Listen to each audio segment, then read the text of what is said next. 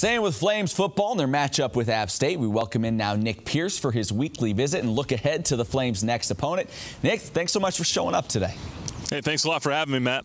Well, let's talk a little bit about this offense for App State. They're ranked 91st in the nation as far as the FBS rankings are concerned, yet they have a young dual-threat quarterback that can cause some problems. Yeah, no doubt about it. They run a spread offense down there in Boone, and young Taylor Lamb has taken the reins after week 2 when second-year head coach Scott Satterfield inserted him as the starter.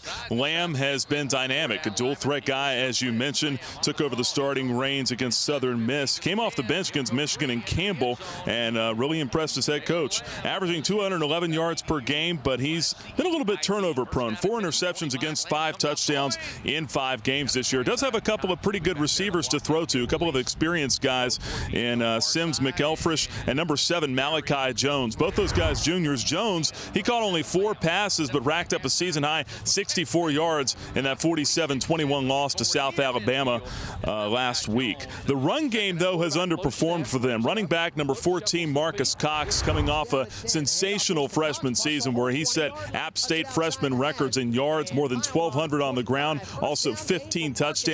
He scuffled a little bit this year, averaging just 67 yards per game and 5 touchdowns. So they're going to try to get him going. Also, aside from that 66-0 blowout win over Campbell, App State's offense averaging just 17 points per game in its 4 losses. Well, Nick, the offense only averaging 17 per game, and they're not that strong on defense either. Gave up 47 at home last week, something you don't want to do in front of the home crowd. They've also struggled to stop the run. They're giving up more than 220 yards per game on the ground. Who are some of their players to watch on the defensive side of the ball? Yeah, and Clement, they also gave up more than 580 yards of offense, the most that they'd allowed in more than 2 years. But they do have a couple of playmakers over there. It's an odd front for App State, 3-3 look, a little bit different than what the Flames have seen in some of these other odd fronts this year. But a guy you're going to want to keep an eye on is number 6, Keenan Gilchrist, the linebacker who's around the line of scrimmage quite a bit. He can be a disruptive force. Sophomore, he's played in 17 games in his career, but he's already amassed 82 career tackles and 6 of them for a loss. But what he really does well is he frees up a guy like number 49, the defensive end, Ronald Blair.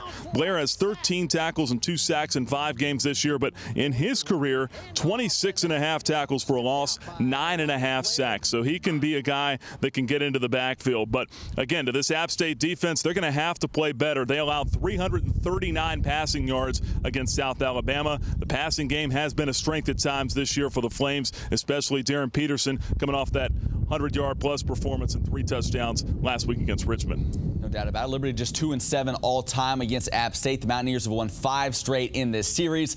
Flames hoping to change that this Saturday. Nick, thanks so much for joining us. Have some fun down in Boone, all right? Will do, Matt.